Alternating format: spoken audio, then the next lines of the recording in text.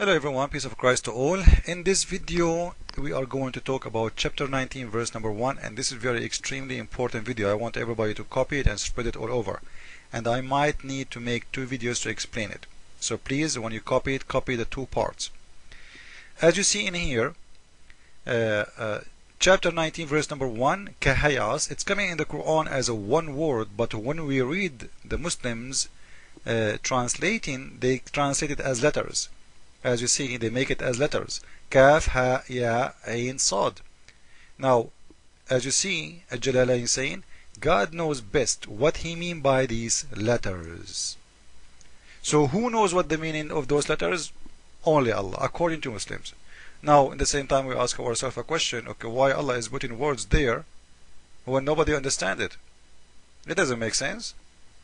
Simply, the way I understand this, Muhammad, he was copying from Christian books, and he put the word in there, and he do not know what it's mean. Because of all of us, we knew that Muhammad was copying. He is not the one is making the Quran. There is a guy, his name is Waraq ibn Nawfal. He is the one was giving him, and this guy, he was, let us say, he claimed to be priest, but he was kicked out of the church for the wrong teaching he was doing. So Muhammad, he copied the word and he put it in the Quran, and when they ask him what it's mean, the answer is, as usual, God knows best what he mean by these letters, simply because it's not his work, simply because he is just copying, stealing something. He didn't know what it's mean, because kahayas as a word simply mean nothing, provide us nothing, show us nothing. So why it's there? And we notice that this is exist in the chapter number 1 in the verse, sorry, chapter number 9 verse number 1 in the Quran, and the chapter is the chapter of Maryam, the mother of Christ, according to the Quran. Now, why it is exist there, this mysterious word? This is what we will try to explain to you in this video. But before we go there, this is the Muslim website, official government website of Saudi Arabia, as usual. If you see the Muslims translating it, they don't translate it as a meaning. They translate it as letter, because simply it's mean nothing. You got the point? For them, it is Allah words. We don't know what it's mean. Let us make it easier for Muslims. It is Allah letters, which is very funny. That's Allah, he say letters. You know, I can say, and like he is not creating letters, because those letters is already exist in the alphabet. You know, so Muslim, he might say it's a miracle. Nobody can understand it. What do you mean a miracle? It's a letter. I can say G F M D O O, and you say to me, I said to you, do you know what it's mean? He said, yeah, those are letters, but what do you mean? He said, I don't know. Only Allah knows. It's a miracle, brother. But anyway, the Muslims always funny when it's come to Quran miracles. So what we will try to do in here, we will try to provide you with the meaning of this word, with a very, very important study. If you look with me in here, you will see a coding, and this coding, it is numbers, and those numbers equal to the alphabet in Arabic. Now, to make it short, I don't have much time. You will see those numbers going from 1 to 10 until the letter number 10, and the letter after the letter number 10 is going to be double. So what we are doing in here in this code, and this is a very ancient code made by the Aramaic and the Arab and even Hebrew that use it, you will see that every 10 numbers, the number after will be double of the 10th number. So every 10 number we count, the number after will be double, and we will add the equal number for the letter number 10 to the number after, and the number after. As you see, this number was 10, this number was 20, this number is 30, which means we are just adding 10 to each one after the letter number 10, until we arrive to the letter number 20, which is 100. Now the letter number 20 simply is the number, it is, as you said, every 10 number, right? So the number after will be double, which means we are adding 100 for each letter after this letter, which is number 20. This is why we get those numbers, just to explain to you how we get them. Now, what those letters are standing for. Simply in the old days, in ancient days, they used that coding as a security code. It's very intelligent way. You can send a letter and nobody understand. Only people who have the code, they can understand what those words mean. Now, what all of this have to do with this verse? Let us go and see. Now, this is the coding again, and this is the letters ka, he, ya, ain, sad, as you see it as the Muslim translated in the Quran, in their English Quran, chapter 19, verse number 1, and this is the code. I made it in a slide so you can see it better, and you can see the numbers. Now, if we try to make those letters fit with the coding, which is an Aramaic coding as we mentioned before, we will find the following. That's ka, ha, ya, ain, sad. They are equal to the following number.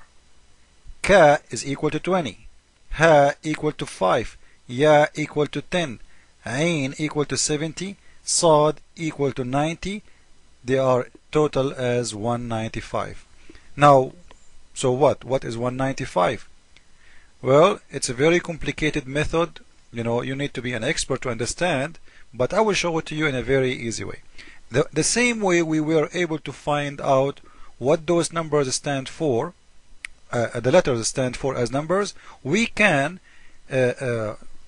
take those numbers and translate them again to sentences. Remember, the reason it is a code. The reason it's made this way, so when somebody read the word kahayas, he will not understand. So maybe somebody will say, okay, so why they are doing this? Simply, it's a code. So nobody can understand. So if you send a letter, if you say something, you don't want anyone to understand except the people who they understand your language, the language of coding. Nobody can break the secret. And maybe somebody will say, okay, why Christians at that time, or somebody is at that time, or even whoever made these letters, why they are doing this? Because of the discrimination. They used to worship under a lot of a threat, and until now, actually, Christian, they are living under a threat. Now, if we go to the slide after, we will find the following analyzing.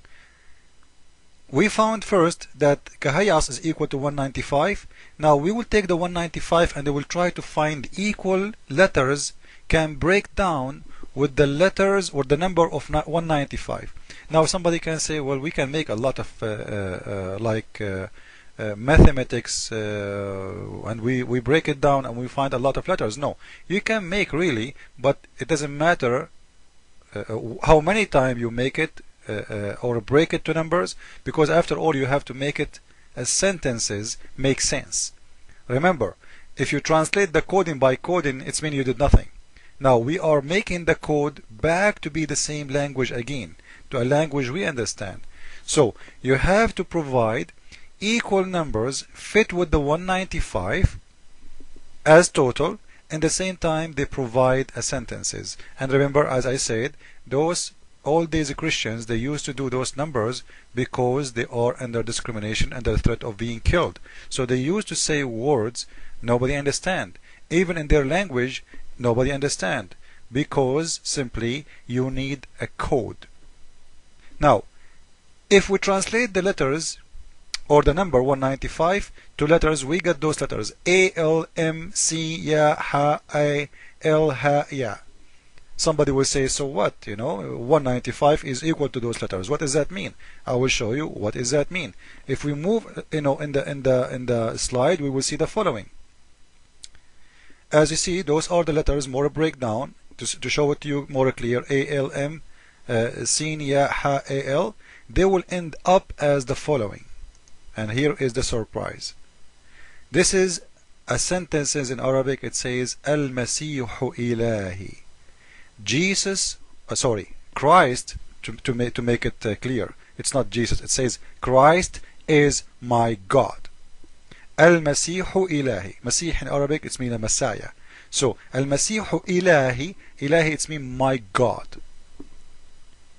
So what we found, that kahayas is equal to the number 195, and 195, when we break it down, we will find it's equal to the sentences Al-Masihu Ilahi. And this is explain why it is exist in the first verse of the chapter of Mary. And for sure, we know how strong is the connection between Mary and the Messiah. She is his mother.